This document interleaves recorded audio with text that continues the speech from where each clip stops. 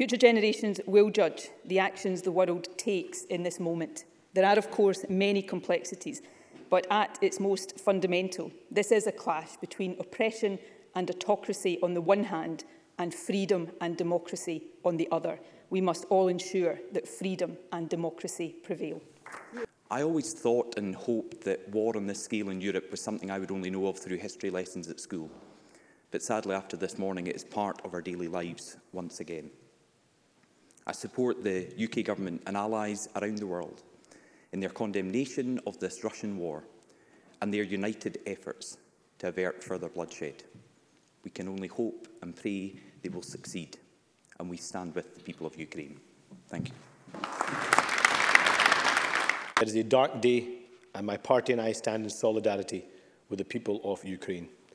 Vladimir Putin's attack on Ukraine is unprovoked and unjustifiable. Across the world today, the message is clear.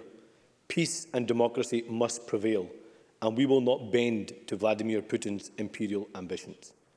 Today's escalation of a Russian invasion, which started in 2014, is a flagrant and grievous breach of international law, one which must be responded to in the most comprehensive terms.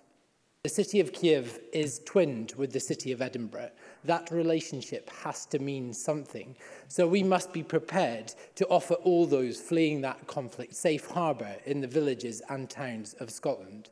Today, the Parliament and all parties in it speak with one voice. We utterly condemn the expansionist aggression of the Russian regime and stand in total solidarity with the people of Ukraine.